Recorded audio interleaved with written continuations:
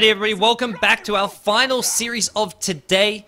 I'm joined now by Blaze, who was casting over on the Beyond the Summit 2 channel, doing the other matches. We both just casted 6 straight games because we've had an epic day of We Play Dota 2 action. We've had all our best of 3s go the full 3-game distance, and we're here now in our final series to decide who gets second place in Group C. Dignitas managed to 2-1 Kaipi in the opening round, and then managed to 2-1 QPad Red Pandas in the winner bracket final. So they are now going to be going through first in the group. But we've got QPad Red Pandas up against Kaipi to decide the second and third place of this group.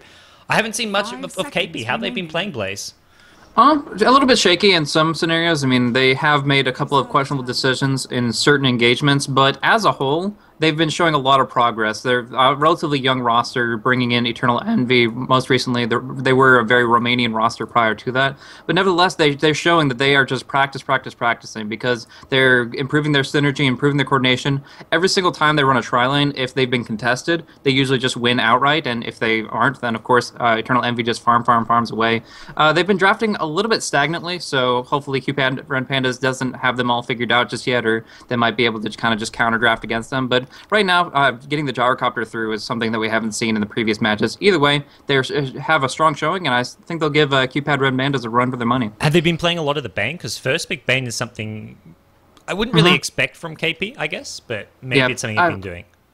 It's pretty much, generally speaking, they couple the Keeper Light and the Bane together almost every game that they get the opportunity to do so. Okay. But of course, with the Ezalor band out here, they're just going to pick up the Bane and put that on Zizu, or Zizao, I'm not actually sure how it's pronounced. Either way, he's been playing a really good Bane, and it has a lot of potential to lock down heroes like the Chaos Knight and such. Yeah, I think the big thing for QPad is they can't actually have watched any of KP's recent games, and vice versa. Because all these games are overlapping at the same time, you don't really have time to see what your opponents do. Maybe you have a friend or someone, your manager, watching their games on the stream or on Dota TV, but the players themselves haven't been able to watch the other games going on. So this is the first time these two teams are going up against each other in this group. And we'll see what they look to do. QPad, I mean, this has sort of been their bread and butter heroes. They've been doing a lot of CK Leshrac. They've been running the dual lanes here and there.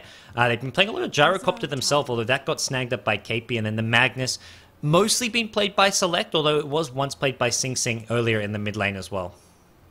Interesting. So yeah, there's a lot of different ways to run those different heroes, but the Queen of Pain, throwing that in the mix, does help out a little bit, specifically with dealing with the Chaos Knight's illusions. Those Phantasms dish out a ton of damage when they actually get rolling, maybe an armlet to back them up, propagating the strength through. But yeah, doing a little bit of AoE magic damage will go a long way in limiting how much the CK can output, and of course you already have the Flag Cannon and the call down, providing some suppressing fire there. So if CK only is doing single target damage, I don't feel that he's going to be as much of a threat as he otherwise would be. Yeah, I mean, there's a lot of things to deal with the illusions with the Queen of Pain and the Gyrocopter AoE. You've got Cooldown, Flat Cannon, then Queen of Pain with the Scream Sonic Wave. So it's going to come down more to the laning, I feel, for QPad to sort of maximize the use of this CK pick. They want to dominate the laning stage. Ideally, they need to be winning at least 2 of these lanes, and the best way to do that is maybe to run some dual lanes, have 2 heroes mid, and then have 2 heroes in your safe lane, so you have 2 heroes getting a decent amount of farm. But the question's always going to be, what heroes do you look to go for with that? Leshrac, mostly being played by Jerax, has been such a key hero for QPad. When they get an early start, they really start to snowball out of control. They get a lot of early towers with the Edict build, and his Split Earth initiations have just been fantastic.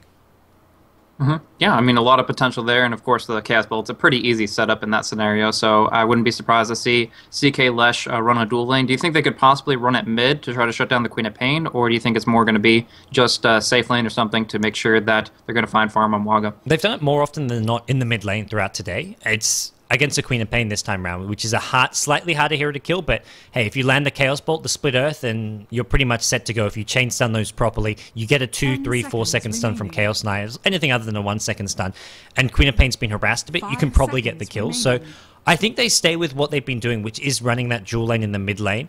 I think the main problem with running Chaos Knight as the safe lane farmer is he can't be your one position carry. You need a secondary carry. You've already got the mag, so if you're going to be running someone else as your secondary carry, it needs to be some sort of a solo mid. Maybe something like a Templar Assassin, but if we don't see some kind of high damage solo mid, it's probably going to be a dual lane mid. Sure enough. As far as the bans coming out, QPad Red Pandas wisely banning out a couple of supports that can benefit a ton from the Bane's Nightmare setup, specifically the Lina with her Light Strike Array, but also the Rubik has a large potential to counteract the Magnus, or honestly, he's great to steal from any of these guys. If he can steal a Chaos Bolt, if he can take a no-cast animation delay Split Earth to the bank, yeah, he'll be able to use that very effectively. So Rubik in general, a great pickup. and of course will fit up that supportive role. And along with that, the Lina being taken out. Since they already have the Leshrac, they don't have to worry about that. The only other thing that really, as far as like hardcore setup tri-lane supports, you could see maybe a Jakiro, but I would see that more as a pick / counter pick to kind of take it away from QPandas, because a Macropyre in a ultimate from Ursa, from the Magnus would be really big. I said, or kind of slipped the tongue there. Venomancer banned out because Kaipi actually runs a weird little strategy here, where they actually pick up a Venomancer and an Ursa, and the Gyrocopter could be picked up in a completely different role. Maybe they could go aggressive tri-lane, I don't know. But in that sense, Venomancer banned out just to take that off the table. Yeah, it does sort of limit what those carry options coming out of Kaipi here. Gyrocopter may be a hero we see go into Eternal Envy's hands, but I think more likely maybe we even look at the support Gyrocopter here, because with all these supports banned out, 3 banned up by QPad and Rubik, Lina, Veno, and then Shadow Demon Chen banned up by KP, they're sort of limited for support, so maybe you just say, hey, we'll put the Gyrocopter as a support, look to grab some kind of carry for that tri-lane. They run quite a bit of PL and Anti-Mage, KP every now and then, I feel, at least in the past when I've watched them. I know Eternal Envy loves Anti-Mage, it's his favorite hero after Ursa, so maybe that's something they even look to fall back on here. Sure enough, sure enough. Yeah, I'm really not sure how they want to proceed with the draft. To round out their lanes, I think they need one more solo hero primarily. I mean, I know you're kind of talking about 2-2-1. Definitely Magnus could be that one. I just don't feel it would be as survivably viable. So they go with the Sand King here. And I like this hero pick in a couple different ways. We don't really see him as much outside of the Southeastern Asian scene, but nevertheless, Sand King brings a couple of things to the table. First of all, they already have their Chaos Bolt to set up things. So the first couple of ranks in Burrow Strike being rather low distance isn't going to be that big of a deal. On top of that, so he's going to just add in stun on top of stun on top of stun. Bolt, Split Earth, Burrow Strike, whichever order they prefer to put those in. But along with that, when he starts getting up to level 5, level 7, they can actually start roaming and put out aggression, where they can burn down people pretty quickly. And finally, the fact that all of his spells are very AoE-centric. So when you get a good reverse polarity, you're able to capitalize on it by popping off that epicenter and just dishing out a heck of a lot of magic damage. Yeah, the amount of team fight and also lockdown they've got is insane, QPad, and they're going to grab the Anti-Mages themselves, so it's probably going to be Wagamam on the Anti-Mage, which puts Chaos Knight into Sing Sing or even Select's hands, depending on how they want to lane this. It's, I guess, a couple different ways you can do this, but Anti-Mage, it looks like, will be in the 1v1 matchup against the Darkseer, so maybe we see the offensive tri-lane with Select playing the Chaos Knight, put Sing Sing on the solo mid mag, because nothing against the guy, but his mag last game, Select, was sort of, did miss an RP or two, which sort of cost QPad quite heavily, and KP, what do they look to get in return? If they want some kind of hard carry of their own, they've got to start looking towards the Phantom Lancer, I feel. Sure. I mean, that's definitely an option. That's something that, as far as pickups for Eternal Envy, I mean, technically still could run that Gyrocopter, but otherwise, yeah, the Phantom Lancer is that potential pick. Everybody's joking about the Ursa, like over and over and over for him to pick it up because he's like the only one that's ever drafted it, and then Empire picked it up to snipe it away from him the very last game that I was able to cast for him. But anyways, still technically viable, but I don't think he really has the supportive setup for it. So in this sense, there are a lot of different options, but I would see an Alchemist as being possible if they can get the BKB early or something like that. I think they need KP need BKBs all over this game. You look at four big heroes with AoE, 3 with AoE stuns. You've got the CK with the single target stun and all this AoE damage from Magnus, Sand King, Leshrac. You've got to go BKBs, Queen of Pain, maybe even first item. Gyrocopter as well, you've got to think BKB, but if it's a support Gyrocopter, getting that BKB up becomes a lot harder.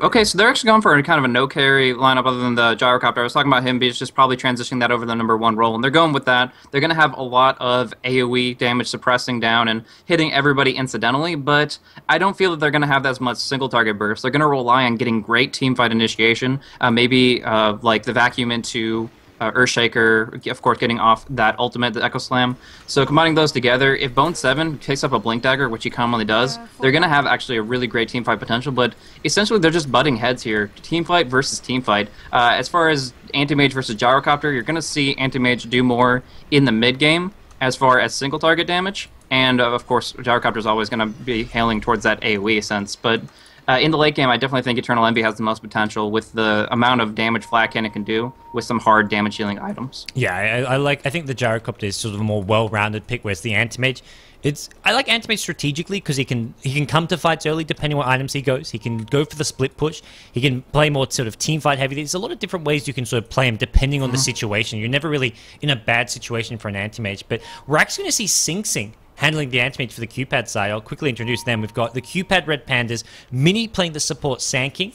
We've got Jerax, as always, playing his Leshrac. This guy's absolutely godly at hitting Split Earth. Wagamama playing the CK at the mid lane will be that dual lane. And then finally Select on the Mag. And I like what it looks like we're going to see Kaipi do. They're going to punish these dual lanes by running an offensive tri lane. Yeah, it's going to be high potential there with Eternal Envy piloting up the gyrocopter. Of course, Zizou on his relatively signature Bane. They'll be probably heading up top there to put some pressure out there, whereas Bone 7's currently positioned in the mid lane on Darkseer, which he plays quite frequently himself. So it looks kind of like a 2-1-2 strat with highlighted down here on bottom with the Earthshaker pseudo supporting up a Rise on the Queen of Pain. Yeah, they're not, I'm about to say, I mentioned the offensive trial, and they've actually got only 2 at top lane, or maybe even... I can't imagine them putting Eternal Envy as the off-lane solo here. They are going to have the Bane up there as well, but... They know Anti-Mage is top. They know he's going to be all by himself. I think they're anticipating an offensive trialing, and they're thinking it's going to be dual lane versus Anti-Mage. The problem is, this is just going to take an easy rotation from the support Sanking towards top. He's even going to be going for a First Blood mid, it looks like. He's smoked up right off the bat, rotating around looking for this Darkseer at mid.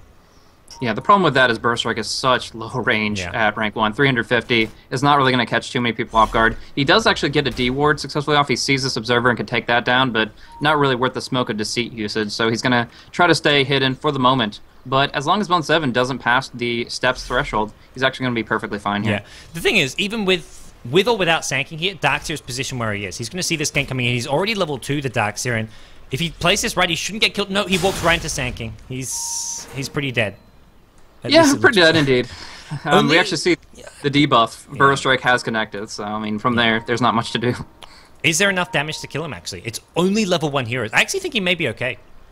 That's a lot of stun. I mean, you already have 2.1 from the Burrow Strike. You have an extra 2 seconds from Leshrac, and then, of course, Waga, 1 or 2 seconds. If it's a we'll see how much stun, damage the Chaos Bolt does. Yeah, it depends on the damage from this. Yeah, that's enough.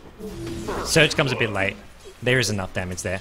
Split Earth at level 1, of course, doing the same stun duration at level 1 as it does at level 4, which is sort of the big thing there. Bottom lane, there's a lot of harass coming out from Earthshaker onto this Mag, it looks like. Queen of Pain actually blinks in. There's no screw up as well, which is the big thing here. Mag maybe thought he had a 1v1 lane, and he hasn't got level 1 in skewer, which makes it really hard for him to get XP here. Yeah. That's a reasonable assumption. I mean, when you see a Queen of Pain down bottom, you don't expect her to be relatively supported.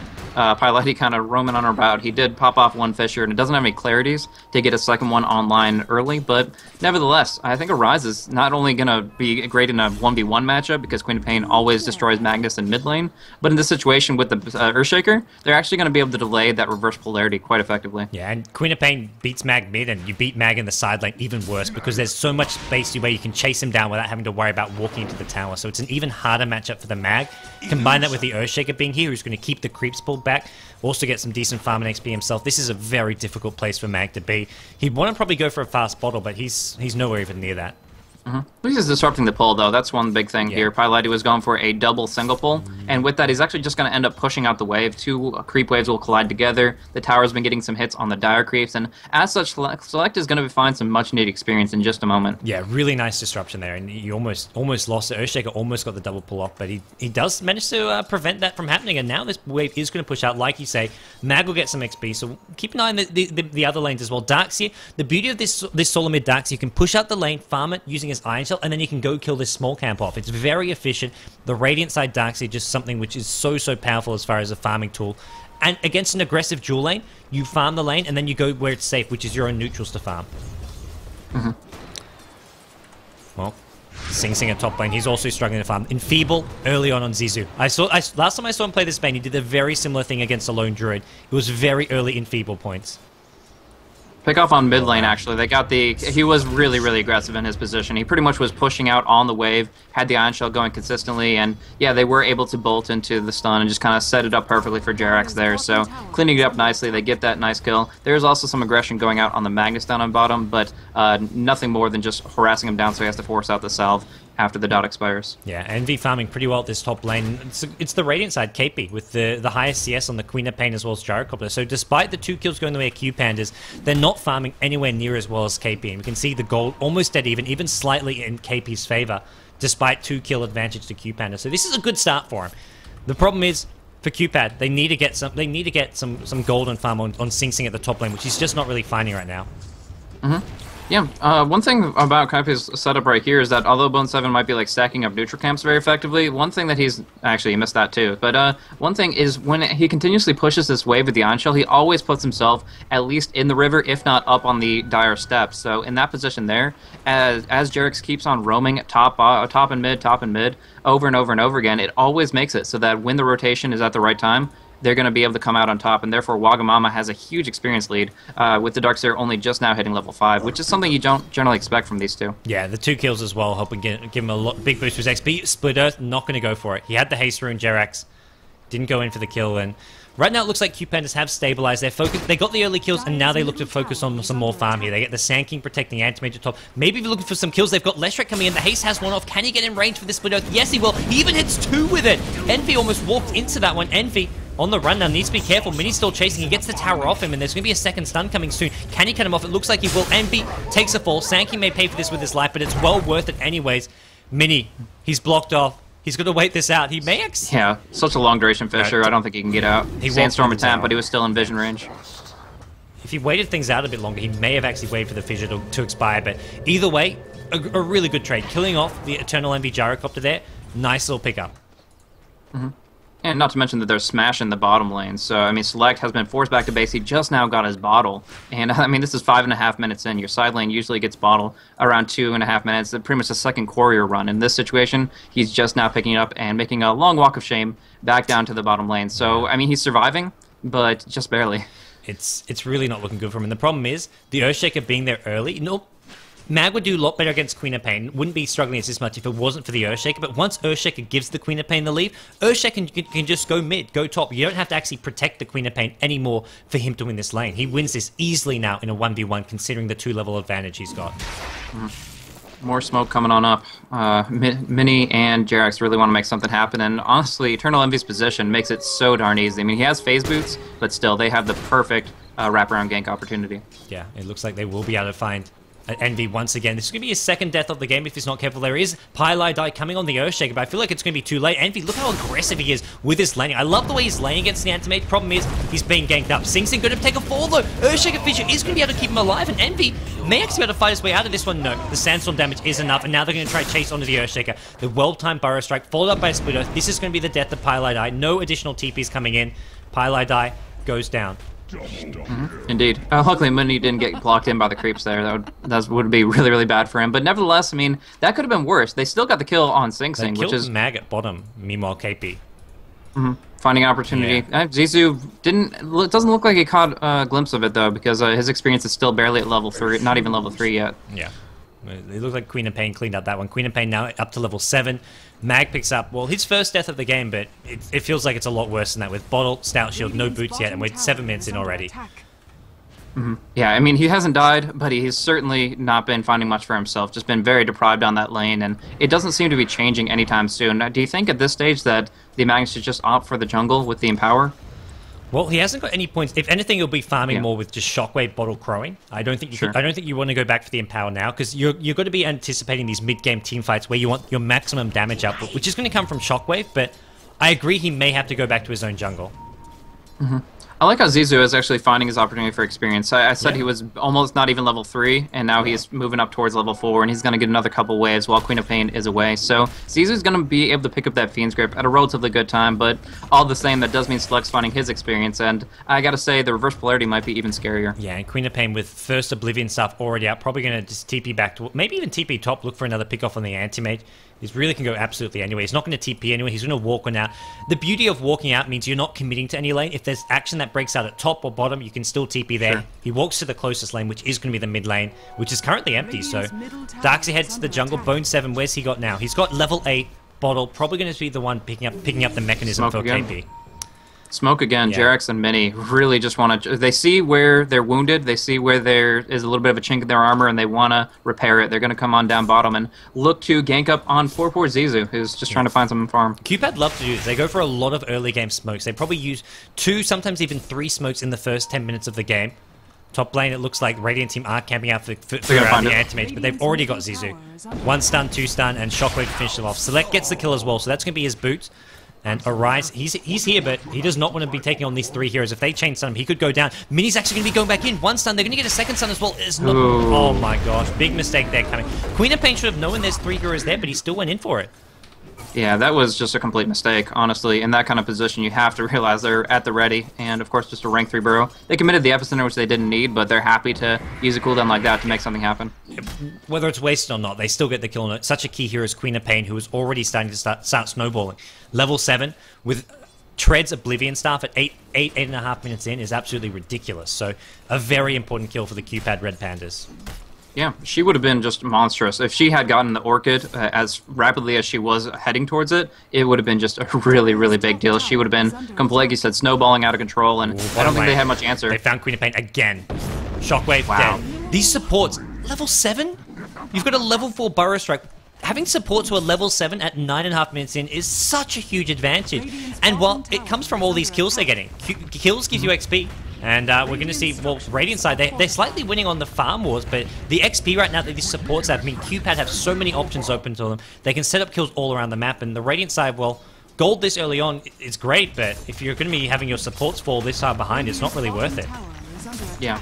And in this position here, I mean, if you look at the levels right now and think of if the script was flipped, if it was level 6 and level 4, if it was like a level 6 Flash Track, level 4 Sand King, what would that Sand King be accomplishing with his low range of initiation? But in this position, he's in a great spot. It's a completely different story. He has Arcane Boots, he has a maxed out Burrow Strike, and he has probably one of the best setup stuns for them at this stage in the game. So they're feeling great. Waga has a Haste Rune. He is maxed out at 4-4, and he's ready to pretty much go for any kill in the book. They're very gank heavy now that they've gotten this early. You can TP anywhere that there's action happening. It's looking to me bottom lane. There's going to be Mag going in. He's got an RP. Not going to use it just yet. He wants to hit more than 1. Here comes Earthshaker. RP 3. I thought he was only going to catch 2 with that, but he caught 3. ES with an Echo Slam will look to turn things around. It looks like QPad have overextended. Despite a really nice RP, they just didn't have the follow-up damage. I think Split Earth was on cooldown, or there was no mana for it, but here comes Wagamama. He's got the Haste Rune. 4-second stun on a rise. There's going to be a Darkseid Wall of Replica, but here comes Sand King. Sand King, Burrow Strike, hits Dark. No, misses Darkseid. Looks like the vacuum kind of made him miss that one. Wagamama's still chasing. He's got Magic Wand. He will have another stun coming in soon. Earthshaker,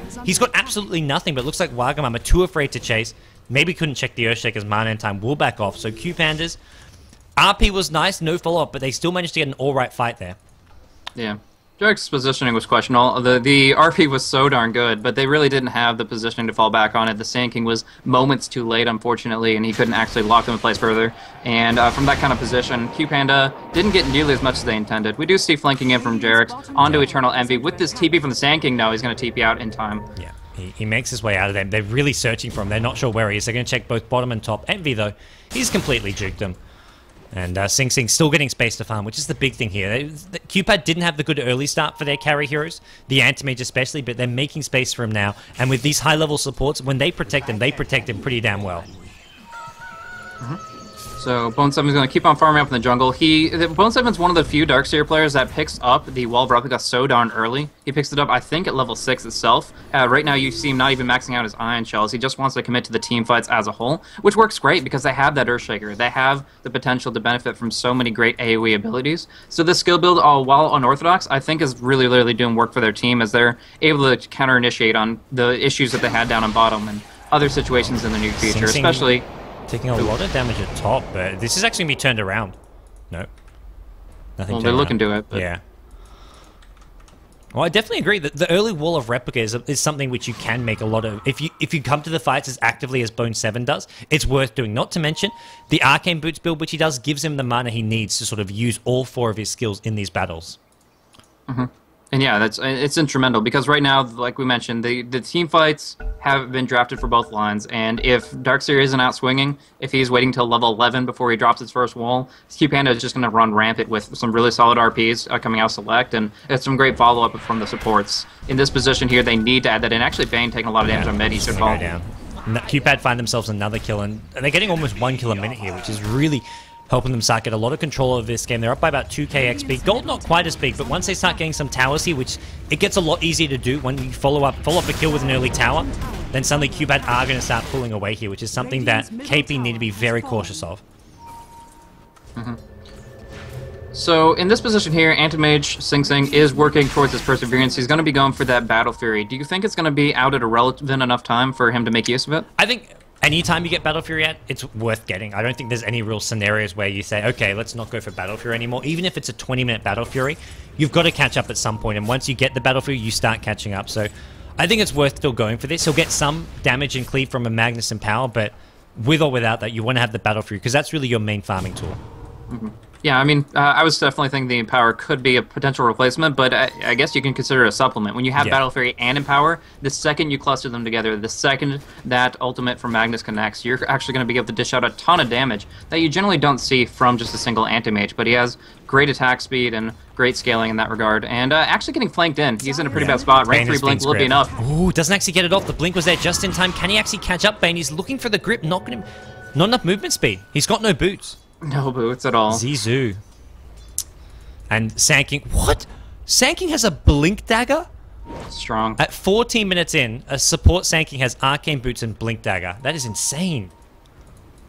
Yeah, it's pretty ridiculous when you consider. I mean, a lot of the times that we've seen Sanking used in professional games previously, you have the Sanking sitting around like level 5 for what seems like an eternity and makes no impact on the game, but this is the opposite. Mini just moving her around. He's level 9. He's actually towards the top of what the levels come on through, and actually big teamfight break now. Yeah, Mini going to be caught out in the wrong position. He gets brought down by the Rock Barrage. 4-second stun on Envy, though. Echo Slam actually does decent amount of damage here, but the RP from Soleil catches 4. Split Earth on cooldown, unfortunately. If there was a Split Earth to combo with that, it would be fantastic, and now instead, it's being turned around. Kaipi, Blink, Sonic Wave, Scream, and Queen of Pain cleans up. Darkseid actually with the double kill. Queen of Pain only gets 1 kill out of that, but 4 QPanda heroes all take a fall. Anti-Mage is at bottom farming, but what a great fight for Kaipi. Yeah, in those kinds of engagements, Select is finding the best reverse polarities of his life, but the problem is he's being so darn patient about it that by the time they happen, the turnaround is already prepared. Kaipi is ready to answer back with a couple of major abilities, well-timed echoes, well-timed sonic waves, and actually forcing QPandas to cluster up on what would otherwise be a great opportunity. Yeah, they clutter up around the RP. ES gets off a great Echo Slam. I feel like it's once, if they have Split Earth up, they win the fight, but it's not that Leshrac is using his Split Earth too early. It's just that, like you say, Mag is waiting so long to go in. Leshrac had to already use his Split Earth just for the sort of the earlier clashes that happened, and as a result, they don't have that follow-up stun. Yeah, 100%, and that's very painful for them. Like you said, Sing has been farming down in the bot lane, and he will be able to pick up the pace really quickly when he does acquire that Battle Fury. But until then, yeah, they have to make their team fights work for them, and if they're feeding away this many kills, they're giving Kaipi more and more room to spread out a little bit. I mean, Gyrocopter is going to have that BKB at a relatively good time, only 1,200 away from it right now, and once he has that, I mean, the only thing that he really is afraid of is reverse polarity itself and not the follow-up. Yep, and it looks like QPad are trying to lay a bit of a trap at bottom lane. They've still got this Epicenter blink up, so if they can hide themselves well, they may be able to find a fight. Smoke on Earthshaker and Queen of Pain, and they're going to walk right into QPad, it looks like. They're being pinged. They've seen them with the smoke. Blink, silence. There's an Orchid already up on the Queen of Pain, uses it on the Sanking, and Sanking will back off now, so we're not going to be seeing an Epicenter blink anytime soon. They've seen the blink dagger on Sanking. That's the big thing. They know it's there now. They're not going to be caught by surprise by it, and they decide not to take the fight, which I think for KP is perfectly reasonable right now. Yeah. It's really cool. One thing that a lot of people don't really respect enough is Sanking with that Epicenter Blink combo, but it seems to Rise is more than prepared for it. I mean, the Orchid is a great tool against almost every single one of these heroes. It can stop the reverse polarity from Magnus in its tracks. You can gank up the Anti-Mage and prevent his Blink. But in this specific scenario, jumping on in and blinking and then Orchiding, you're kind of playing it like a Storm Spirit, where you jump on in and you just screw over the Epicenter, get some damage on him to interrupt the Blink, get a silencer or stun to interrupt the Epi's channel itself, and from there, Sanking doesn't really contribute as much to the team fight as many other selections would. Yeah, and the other big thing with Sanking, sure he's got this fast blink, but he's still just level 9. The ultimate really gets strong around level 11, because that's where it goes up quite a bit in pulses, and it suddenly becomes a lot more powerful. So right now, QPanda want to get a few more levels here, also wait things out. They're not really able to even defend this T1 tower of theirs. Leshrac trying to sneak in a deny from the side, doesn't succeed in doing so. Jarek's one of those sneaky little players. He's being chased down now by a Surge Darkseid, but they're not going to be able to find anyone with this. Really, really looking for it. Question for you. If it breaks down into Roche teamfights, obviously hasn't been looked at just yet, but who do you think has the upper hand in a full Roshan engagement? It's really hard to say. I think it depends so much on the position of these heroes, when Earthshaker times and places his fissure, and for QPanda, how Sanking and Mag do with their big AoE stuns with the blink initiations. Mag still with no blink dagger. When Mag has a blink, it gets a lot easier for QPanda. Yeah, most definitely. That's going to be a really, really big deal. And it's been delayed a lot. I mean, we've talked about how rough a time Select had on that offlane, but it still rings true up to the 18.5-minute mark that Mag needs his Blink Dagger if he's going to make something happen. And still, they have to delay. They have to just turtle until they're actually ready to fully commit to something. Yep. Eternal Envy, as well as the rest of KP, are going to back things off now. Envy TPing towards mid. You've got Queen of Pain TPing up top. And Queen of Pain, fast Orchid is great, but I mentioned the BKB is going to be essential here. I like that he didn't go for it first, because this is giving him a lot more sort of early game involvement, but at some point he's going to have to get a BKB up to deal with all these stuns and lockdown on the Dire side. BKB up for your MV, and that's going to be a really, really big impact. Yeah. Earthshaker, do you think he's going to go for the full Blink Dagger rush now that he has 1k stored up? Yeah, I think at this point it looks like Bane is doing most of the warding. Earthshaker can just sort of hold off to that. Maybe, buy some TP scrolls, maybe some smokes here and there, but I don't see any reason for him to pick up anything else as far as items go, apart from the Blink Dagger. This mech is actually pretty big for Bone 7. One thing is they've been able to survive out through the reverse polarity over and over and then turn it around after the fact, and that's just going to make it hurt even more so, because QPanda doesn't really have supports that like to go mech. I mean, in the Chinese scene, we do see Magnus pick it up occasionally when his farm is solid, but Leshrac, nowhere near. I mean, you could maybe go for drums. Sanging never picks up the mechanism, so honestly, that's a possibility that they'll have that 250 HP heal and armor buff that QPanda will never acquire this entire game. Yeah, unless we see Mag. I've seen a bit of Mag go for it today. Both Empire as well as, I think it was Dignitas in one of their games earlier, did go for that. But we're going to see, Queen of Pain. This is where that lack of BKB can come in to bite you in the ass, as the chain stuns from CK and Sandking get a little pick off here. And that's something that QPad have sort of been using to keep them in this game and keep them on level footing. At one point they were ahead. Right now it looks like they're very even with KP. These pickoffs have just been instrumental. Yeah, and in this situation, with the range of initiation on a Blink Sanking is something that a lot of people are going to underestimate, and it can cost you. They can even look to Roche at this moment. They have the Empower, they have, in general, a great team fight, and with 15 seconds left on Queen of Pain, they might be able to bring it down. But the biggest thing here is vision. This Observer Ward down on the bottom rune was what scattered out that Queen of Pain pickoff, and now is allowing them to know that they're not being pushed on in for, I mean, the smoke is always possible. So risky. This Observer Ward sees across the river. Maybe they don't know, but they could at least suspect this, and Roshan's going down so incredibly slow. The smoke gank is going to walk right into him. Antimate isn't even here. Oh, man. They back off wisely so. Darkseer's illusions were not smoked there, so they definitely saw those two coming on through. I assume that means that they were understanding that there was plenty going on behind the scenes, and in that situation, they definitely don't want to contest it. Maybe you want to use it as bait a little bit, since it is half HP. It's a little more of a juicy prize for the taking, and they could initiate on that, but in this spot here, it's just something that they can't contest directly, mostly because, of course, Antimage, he just now got his Battle Fury, his damage isn't ready to go yet, and they're basing a lot of their potential on illusion-based carries, and of course, illusions won't be able to do anything to Roshan himself. Yeah, we do see towers being traded. Tier 1 goes down at mid for QPanda, whilst they take the Tier 1 at top, although it does get denied there, so a slight edge going the way of KP as far as the gold trade there. Not to mention, strategically, taking those Tier 1 mid towers a lot more difficult to do than the side lanes. It's always just a matter of time until Antimage split pushes a side lane. Back into Roche, though. Interesting. They're really keen on this Roshan, even though despite the fact they haven't got the fastest team to do it with, they just want to take the Aegis, get it as fast as possible, and maybe then look for a team fight.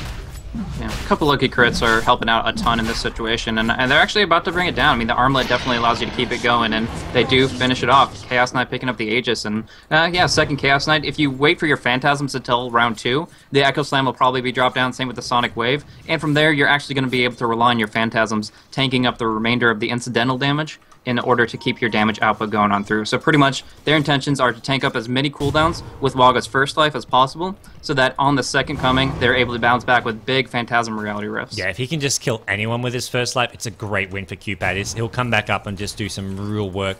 He has... Without a BKB, it is quite difficult to do so, just because of the nature of this Radiant lineup with Earthshaker defensive fissures. I mean, you can't really go on him. He's going to be sitting in the back lines, and then the heroes in the front lines are protected by the Bane, by the Earthshaker, by a Darkseer with a mech, so it's very difficult to find those openings, and I think as a result, we see QPad play even with the Aegis, they play a more farm-based lineup, unless they look to find an opening to go for a Tier 2 tower. But I feel like even if they go for Tier 2 towers, it's going to come from the split push. They're going to keep going with this 4-1 split. Antimage top, then 3-4 heroes either mid or bottom. Yeah, and the longer they drag out this game, the better advantage they're going to have. Gyrocopter is really good against these two heroes for quite some time, but the fact that they do have that dual core and plenty of lockdown potential, I mean, of course, you could look at long-term and say, okay, somebody's going to have an Abyssal Blade eventually. They have a lot of opportunities to try to just completely dissolve his potential by having the numbers advantage, quite literally with all these phantasms and illusions. But yeah, if they don't have to worry about the flat cannon, they can pierce right on through. Right now, Gyrocopter hasn't been going for a farm-oriented build. He's picked up a BKB and a Dominator. He's able to do a lot. He might be able to farm out the Ancients pretty readily if his supports get on that, or if he stacks it up with the neutral that he possesses. But nevertheless, he's building for fights, and they're building for farm with so much speed through that Battle Fury and Yasha. Anti-Mage can pretty much farm faster than any hero on the map. Yeah, Anti-Mage is going to start pulling away of this Gyrocopter by quite a margin, I imagine. Right now, Gyrocopter's ahead by 1k net worth, but I don't know how much longer that's going to be lasting. Anti-Mage playing things safe here in the trees at the top lane, just worried about all these heroes missing on the map. He'll soon realize that they're not actually trying to gank him. He'll see a few at mid. Bone 7 did go for that Blink Dagger you mentioned, so we'll be seeing that Blink initiation from him. Yeah, that's so darn high potential. He has a maxed out vacuum, so blink in, vacuum them all together, blink in on the Earthshaker, which is also ready and available, just now picked up Hylidae. You're going to have one amazing Echo Slam coming out. Still level 10, so he doesn't have the second rank in it, but it's either way, an Echo Slam's an Echo Slam. It's going to do a lot of damage here. Sing Sing's been spending like the last 2 minutes in these trees at the top lane. He's just so worried about getting ganked, and with the Blink Daggers up on someone like an Earthshaker and a Bane's Fiend's Grip, there is potential for him to get picked off very, very easily. So I don't blame him. But I feel like he should have been spending that time in the neutrals rather than sitting around by that secret shop not farming anything. It was a bit of a wasted time and wasted, well, farming opportunity for him. But on the other hand, if they were trying to smoke gank up, since they were off the map, the jungle would be the first place they'd head to, and that could be really bad for him.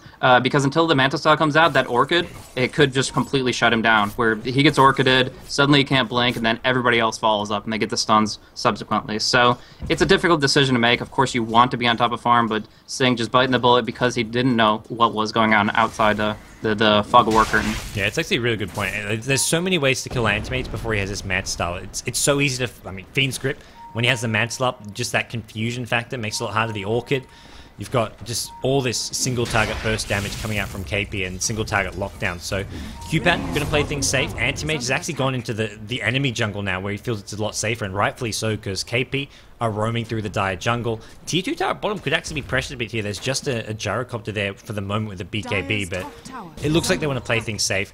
Back off, farm up the Ancients for Sing Sing, get his match cell up as the #1 priority.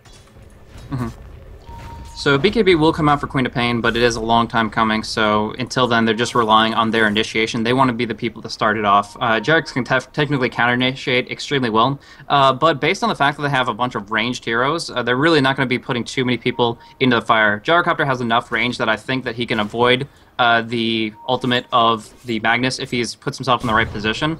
And from there, I feel that they can just go on and go for the initiation, go for the vacuum, and go for the Echo Slam, and just follow it up with taking a couple of heroes down really, really quickly. In that sense, they don't necessarily need the BKB on Queen of Pain yet, but it will become more and more of a factor later on. Well, I love this. I kind of like it, but it's not really achieving a whole lot right now. We've got KP with 3 heroes sitting in the trees, waiting patiently. Unfortunately, no one's coming. CK was there farming. He's actually going to TP bottom, not because he's... I don't even think this is because he's afraid of being ganked. This is just because he wants to join up with his team for a team fight. He's got the Aegis. They want to get aggressive in bottom lane, and top lane is really Anti-Mage's territory right now. So they're still waiting. They see the Anti-Mage, though. They see him coming towards his top lane, so their patience may actually pay off. Yeah, going on in. They have all the potential in the world to just blink on top of them, go for that Orchid. It's hard based on the creep wave to actually make this work since they don't have a smoke on them, but it's still... yeah, unfortunate. But one thing to mention is, yeah, Waga really, really wanted to group up with his team. The main reason, I think, is because that Aegis is about to expire. He's got about maybe 40 seconds left on that thing. He blinked right into him. Orchid, Fissure. He's actually dodged Fissure everything. misses. He's fine. The Orchid was wasted. Fissure didn't land. Actually, no, there we go. The rotation was there. I didn't actually see the 2 supports coming in. Sand going to come in with a 2-hero Burrow Strike. He's got to get the hell out of there. He may actually pay for this with his life. Sentry Ward gets dropped, but nice play by Mini. Immediately walks away after Sandstorming. There is that Fade time there. Fissure's going to find him, and this will be the death of Sand King. So counter push at bottom lane. Unfortunately for Anti-Mage Sing Sing is he walked back into him, and that's where if you sit there long enough, eventually something will come your way, if in KP's sake. Exactly. And that's where he's like, oh man, I should just hit in the trees for 3 more minutes. Yeah. But anyways, yeah, the tower does fall on bottom. Fortification forced out by both teams, but it looks like it's just going to be a 1-for-1 tier 2 trade. Yeah, I don't see any defending. There's still actually time for KP to maybe look to put some pressure on this tier 3. And I think as a result, we see the same thing happening from QPad. QPad push a lot faster. There's no glyph. Look at this edict and these illusions just tear apart this tier 3. And I think KP quickly realized we've got to get the hell back. Earthshaker, Blink, Totem. He's maybe going to bring down Wagamama. Wagamama still has this Aegis here. Dark's going to drop the wall. No, he doesn't. He lost the Aegis. It expired. Oh, man. So they lost the tier 3, but they also lost Wagamama. How do you feel about that exchange? I think it's okay. If you're QPanda, you say, well, look at the amount of pressure we get. They get enough gold sort of to make up for the kill they lose. And right now, Waga's just that sort of 2-position carry. Anti-Mage is the main hero they want to give space to. And that forced so many heroes back towards the bottom lane, which opens up the entire Dire neutrals, makes them safe to farm. Not to mention this top lane, although top lane already very far pushed out. Yeah, it just keeps on pushing that way. I mean, you saw how fast those Phantasms with the Armlet active just chewed on through the tower, and pretty much any usage of Fortification is going to be dangerous. It's not like we have a lone Druid to work with here, but still Manta style coming up, and those Phantasms, they can definitely do work in the short time they have their limited lifespan. Have been able to kind of poke and prod and siege high ground without actually threatening the carriers themselves. Well, Antimage has his Manta Beat Fury now, so we'll see how QPad look to move on out from here. Earthshaker with a Blink Dagger of his own, so it's a battle of these big AoE teamfight heroes with the Blink, Earthshaker, the Blink on the Mag as well as Sand King, and it's all going to come down to tanking up, getting items like BKB for both these two teams. They found Earthshaker. Queen of Pain going to go blinking for a counter shake. Echo Slam is there, Sing he's silenced. He's already used Mantisol and he's brought down. Mantisol was... I think he used it looking for the kill, and then Queen of Pain finds the real one with relative ease, and they're going to find Leshrac as well. Great counter gank from KP. Strong. I mean, that's 3 for 0, 100%. They just turned it around, absolutely. And they knew that they didn't have the full force of QPanda. I mean, they had a couple other heroes on the map, and Select was farming up on the creep wave, and I believe Waga was too at the same time. So they felt confident. They jumped on in. They have this opportunity to blink in and make them pay for overextending themselves. So they almost got 1 kill, but they threw away 3 and didn't get anything out of it. So that puts a lot more money on the board for Kaipi, and Eternal Envy is going to have to do something with it pretty soon. 5,300 gold sword up. Do you think he's desperate enough to go for a Divine, or just wants to lay the groundwork with an MKB? I think it's MKB. Either that or a Butterfly. The Butterfly is not a bad option, although his damage will be... You've got damage coming... Well, I guess not much damage coming from anywhere else, but he's already got sitting around the 200 damage mark with just his current items, so I think it's an okay choice to go for a Butterfly, but I think MKB probably the best option here for damage, because CK and Antimage both fairly tanky. Yeah, hard to bring all those different individuals down, and like we said, there's a lot of emphasis on the illusions, but he's going to go for Butterfly, and I can't complain about that. The evasion is, oh, he just changed his mind. Sold the Talisman as soon as he picked it up. Either way, he has the potential to go Butterfly, and there is a lot that can be said about that. I mean, 35% evasion, reducing all that physical damage, it's going to allow him to stay alive long enough to get possibly a second flat cannon off, which is immense. He has lifesteal. He has still a full 10 seconds BKB. He's had that the entire game and still has yet to use it. But when he does, he's going to do it in a desperate situation where he just needs to be able to survive. And if he does have Butterfly, that shouldn't be a problem. Well, and now the big worry for QPanda here is you've got BKB up on the Queen of Pain, who's level 4 team, so there's a lot of damage output coming there. And sure, you've got a Mag RP to go through the BKB, but it just doesn't feel like Mag's had much like getting these RPs off. He can get silence up, he's being chain stunned, and we haven't really seen a whole lot from this Select Mag. He hasn't played badly this game, it's just been KP playing around the fact there's a Magnus on the other side.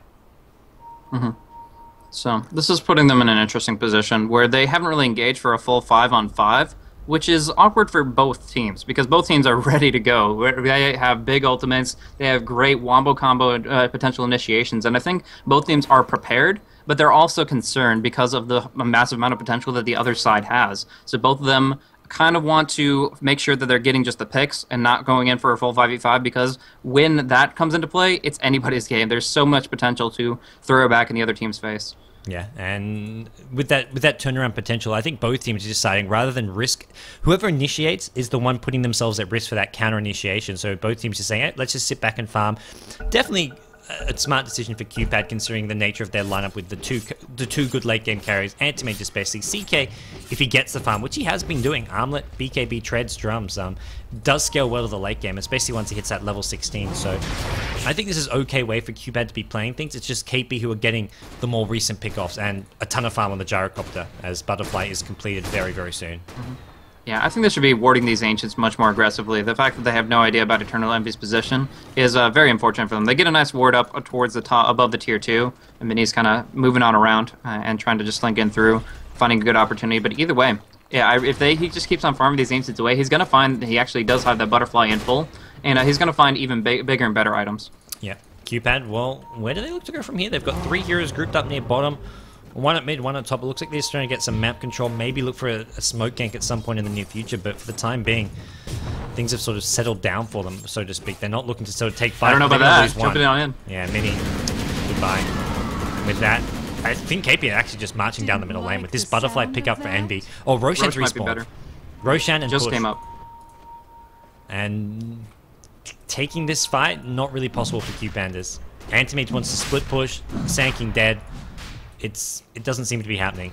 And they didn't force out any ultimates on bring down the Sanking. They just popped off the Orchid and got the damage in so he couldn't blink away, and from there, they had complete control. So in this position here, I don't know. Without the Sanking epicenter, it feels like they would just be impossible to actually seize this area, and actually Jarek's getting cut off. Yeah, they're gonna... I love what KP do. They go scouting out for the kills. They leave Envy to solo Roshan. They know it's safe to Roshan because they see Antimage at top. Antimage, oh, he's gonna get the top tier 2 tower. Makes it to TP and try to contest this Roshan now, but it looks like it's gonna be too late anyway. So Envy gonna get himself an Aegis, and whenever there's an Aegis on a gyrocopter, you can always consider that Divine Rapier, although by the time he farms it up, he's probably gonna have the Aegis almost expired. Sure. Yeah, it does take a little bit of time there. His GPM's solid at 475, but it's not going to be consistent enough to actually pick up a big item like that. Nevertheless, I don't think he is in too concerned of the position. Like I said, until the Bashers and Abyssals come out, actually Waga, really bad. They did get the pick off on mid lane there. They just, I mean, essentially it was just him not respecting how close they could be. They did walk back on into their jungle, but then immediately said, hey, we'll go to the mid lane, jump on in with a Fissure to start it off, and a big Echo Slam as well. Mini's being really risky with his positioning here on the high ground. Not going to make anything too much happen. He's just trying to stay hidden in case they go for that tier 1 tower push. Problem is, there's a Radiant Observer Ward right by his position. If he pokes his head out, he'll get spotted very, very fast. Antimate, he's doing his best to counter push at the top lane, which I think right now is better than trying to come to this fight. Yeah, he's in a great position for Epicenter, but that ward is even better. It's going to expire in just 15 seconds, but right now they see him. They actually just barely caught sight of him, I think. Looking at Radiant perspective, he's like, his head's poking out of the darkness. I don't know. But anyways, tier 3 falls, and they're going to have to make a move in a very, very short period. The positioning from Kaipi right now, it's Envy on the high ground with the Aegis Butterfly. He just goes to town on these racks. There is going to be Mini blinking. He actually gets silenced as he blinks, and now he's going to be brought down. Mini just gets completely obliterated. Antimate, what's he up to? Going for a tier 3 tower, but pushing nowhere near as fast as his Kaipi side. Kaipi, it looks like they'll get the racks, then they'll TP back to defend. CK going to go in with a Phantasm. Can't get enough damage, gets dodged. The Chaos Ball gets dodged by Envy. He will get RP'd here, but he's in BKB form. He's just too damn tanky. They don't have the damage to bring him down. Select's going to take a fall. Looks like we will see Raxes at mid go down. Can Sing do the same at top? 2 TPs coming. It looks like he's only going to get the tier 3 tower. Melee Rax at mid is fallen. Zizu going to take the fall though. He'll pay the price for it, but well happy executed. to do so. That BKB timing was just 100% perfect. The Gyrocopter could have eaten 4 seconds of disable, and the fact that he was able to avoid that midair meant that the damage wouldn't come in from the reverse polarity, and from there, honestly didn't care less, because Waga wasn't prepared to go in all in with all his Phantasms, and Sing Sing, of course, was preoccupied on that top lane. So in that situation, really, really good timing from Eternal Envy, and they easily take up 1 Rax, which is, of course, really the foothold they're looking for to move on in towards a successful late game. Yeah, they do put themselves under a bit of pressure with having both tier 3 tower at top and bottom down, so if they lose a fight or if there's split push happening from Anti-Mage, it'll happen a lot faster considering there's no tower there. But Envy's BKB timing wins him a fight, gets him a melee Rax in. I imagine he's picking up a Demon Edge here. Yeah, he picks up a Demon Edge, so could be either the MKB or Divine Rapier. I imagine at this point he's just considering going for the MKB, especially if he sees something like a Butterfly starting on Sing Sing, but yes. Either way, I think MKB is just, you're not really behind yet. You don't need to go for something big and risky like a Divine Rapier. Yeah, Sing Sing not feeling comfortable in that position, just TP's on down. He's got to farm. That's pretty much his main thing, is he's got this checklist, and the first 5 to-dos are farm, and then proceed with a little bit of split push annoyance before a team fight could even cross his mind. And he's actually going to pick up a Reaver, move in for that heart very, very quickly. Oh, no. Oh, no, switch it up. Switch it up. I'm watching. It's always the big decision. After you get your battle free mounted, you go for, that's your standard first 2 items. It's your third item where some people go heart, some people go butterfly. And he's gone for the butterfly. This is going to make the MKB on Gyrocopter that much better. Exactly. If the MKB comes out for Eternal Envy, if he does offer that, which he definitely should, considering he's a Gyrocopter up against an Anti-Mage, then yeah, it's not going to be a worthless pick, but a large amount of that item's utility is going to be completely nullified here, and they do continue to try to go for that base race. Again, the Tier 3 has fallen on the bottom lane, so they have some potential there, but I'm not sure if it's enough. I think that's really their game plan from here on out. Go for split push and counter push and just try and trade Raxes, or at least when your opponents are pushing, try push out the 2 other lanes they're not pushing. Which, for Kaipi, they don't really have to push me anymore with the melee Rax down. They would like the range Rax down, but they're not too concerned. So, QPandas are doing a good job. That's why this butterfly build for Anti-Mage is slightly stronger, because it's a better pushing item. Yeah, most definitely. It benefits you a lot in a bunch of different regards, but they want to get big damage on the Gyrocopter. When he's immune to magic, you have to offer physical, and buffing up the Manta Illusions as well as yourself is definitely a great way to get that accomplished, and so he'll have that finished up right this very second. And also, refresher recipe for Select. He doesn't have the Perseverance yet, though, so just a few hundred gold shy of that. He can even sell his bottle if he wants to get enough gold. Yeah, he does just that. Sells his bottle, picks up the refresher. Be a bit mana starved, but if you do it well, you ulti, you arcane boot, you refresh, you have an arcane boot again, and then you can use your second ulti. So you have got the mana for it with the arcane boots there. Not to mention some magic one charges, but this is going to be a key for him. He can use 1 RP just on Envy, but his second RP you feel like he needs to catch more than just Envy here. They can't use it like the last fight only on Envy, because Envy, if his BKB's up when he gets RP'd, there's not enough real physical damage to bring him down. Yeah, that's pretty much they need these 2 RPs. If they don't have a double RP and a really good ones at that, I kind of feel like they're just kind of scrambling right now, especially since Chaos Knight hasn't picked up any major items in quite some time. He's got a BKB, a drum, and an armlet. Those are great and are going to allow him to do a lot, but I don't think it's enough. At this stage, he still needs more damage, and unless he lucks out on a couple of those 10% chance crits, it's going to be not enough damage to directly deal with. Hex. Bone 7 has a Hex. He's gone on Sing Sing. He is going to be able... It looks like he's got enough survivability to get out of this one. There is going to be a fissure. Orion's going to chase him. Sonic Wave in bop. The physical damage, the evasion. He dodged that. The last dot tick. Oh, man. The evasion almost saved his life there. He dodged that last physical attack, but the damage over time finished him off, and he just bought his butterfly. This is 70 seconds with no Anti-Mage. Kaipi have got to be thinking, let's push. Anti-Mage is dead. 60 seconds. They've got Envy pushing up mid lane. He's got his MKB up now. He's still got Aegis. No, he hasn't really got Aegis. It's going to be it just expired that very second. So we're going to see them push, I think, with or without Aegis anyways, if they can get there before the Anti-Mage respawns. Yeah, I mean, no buyback. That's just very, very unfortunate for him because he really wanted the butterfly, understandably, but in this position here, they see it, they kill him, and plenty of time for him to queue up that MKB. So he already has that en route to him, and they can easily try to force, but the question is to what end? I mean, if you push out into mid and then you just take a range tracks, do you feel like you've really accomplished very much? Yeah, I don't think... I mean, it's a small achievement, but it's not really going to be enough. They need to go through mid, also get either top or bottom, but they're going to have to be ready to defend bottom lane, because Wagamam is leading the charge there. He's got level 3 Phantasm with an armlet, so he does quite a decent amount of damage, and Envy is going to go for the range racks, so we either see them go range racks and TP, or they're going to go range racks and then look to go for another lane. They're going to just TP back. Yeah, they don't need to lose bottom just to try to put some pressure out on top. They will actually see the Phantasms coming in, just ready to right-click away, and the response isn't there just yet. Earthshaker and Bone 7 are finally here, but they will at least take a few hits of damage on their racks before finishing it off. Nothing that won't be healed up by the time the next push comes in. So Gyrocopter Envy is there. Maybe we see even Boots of Travel as his next item because of the amount of split push coming out. It really feels like he needs to be the one defending these lanes and then TPing into the fight, into the push which is coming from Kaipi.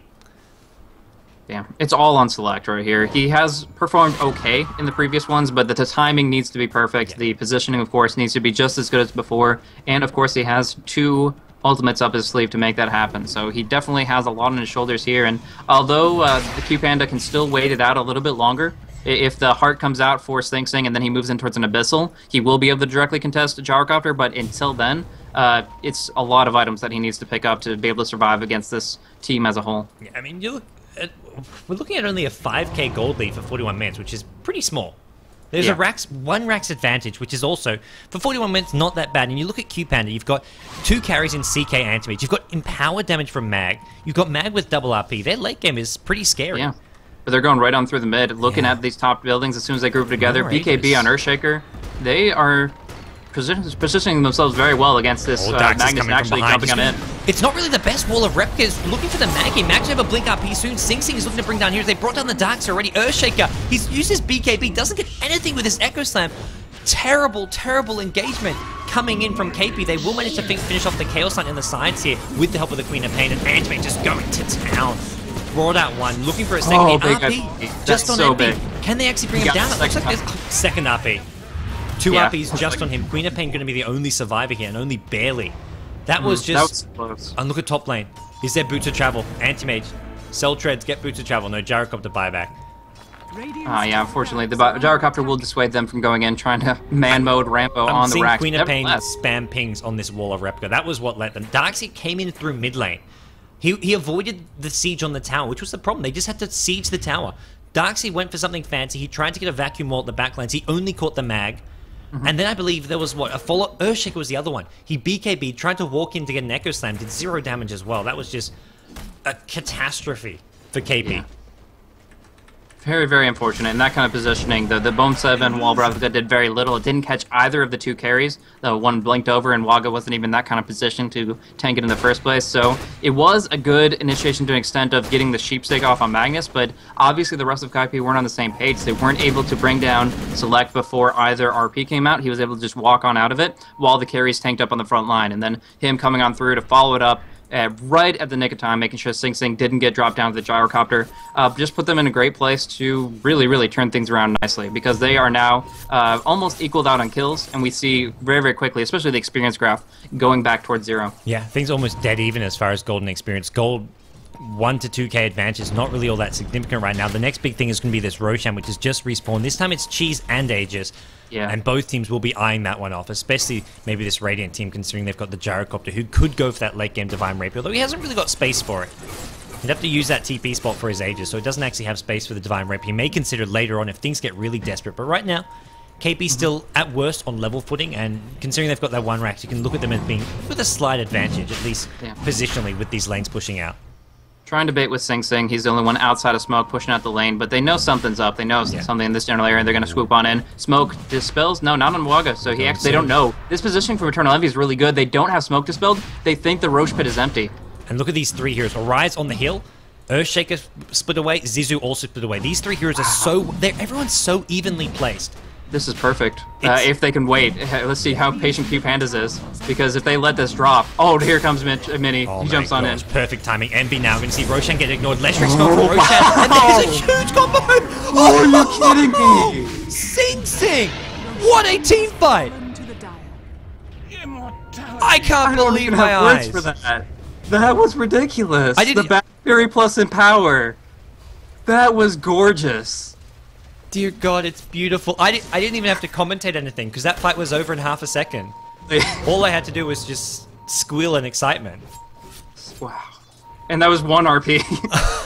Dropped the hammer twice, didn't need... For a millisecond, I wanted to see what Lestrik finish off Roshan, and then I'm like, in the corner of my eye, I see that the RP come out. I'm like, whoa, okay, no, not happening. That was one of those things which was just fucking insane. I don't know. Need a dodge GIF of that. Need a dodge GIF of that hard. Holy schmoly. GG. Okay. Well, it looks GG. Oh, maybe not. We're looking at most maybe 4 Raxes. Maybe 3 lanes. Sing Sing is pushing pretty damn fast.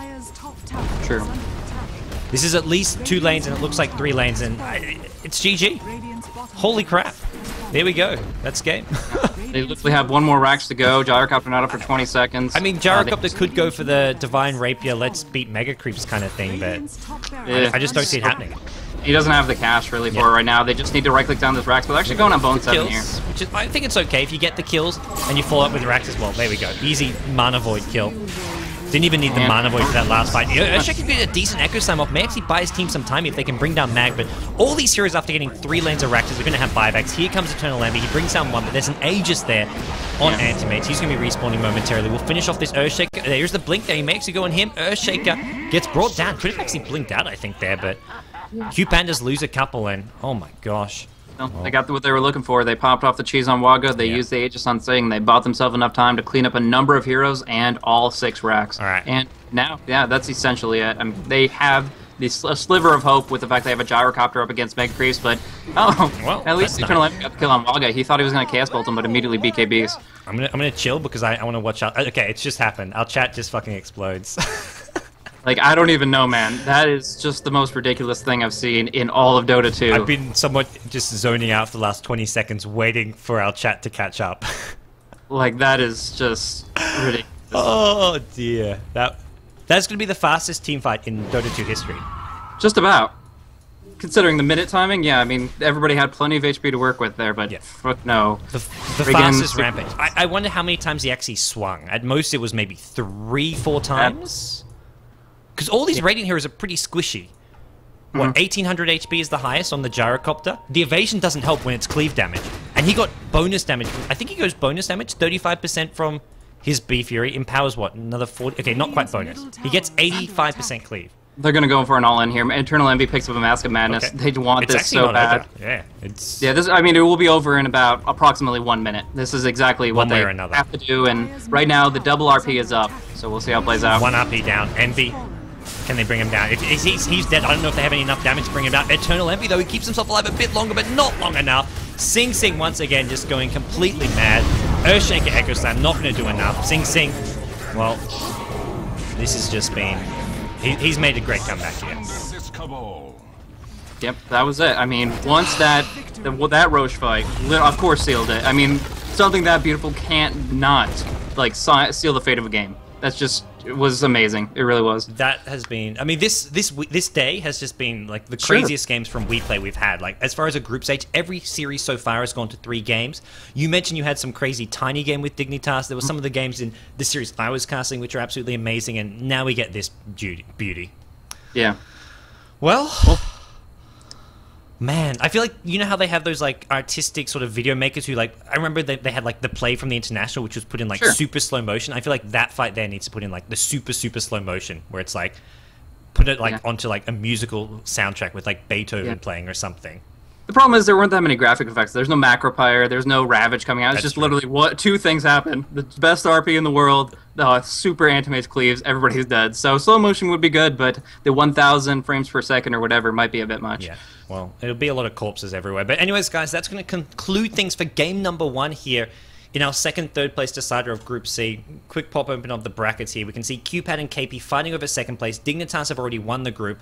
Winner of this series advances in second place to the round of 8 playoffs. Right now, QPad, in a momentous comeback, have taken game number 1. We'll be back soon with game number 2. I'm Gods from Beyond the Summit. You can follow me on Twitter, twitter.com/BTSGods. And joining me has been Blaze, who's done casting for TPL and now doing some casting for Beyond the Summit. He's on Twitter at twitter.com/BlazeCasting. Thanks, everybody. We'll be back soon with game number 2. Thanks, guys.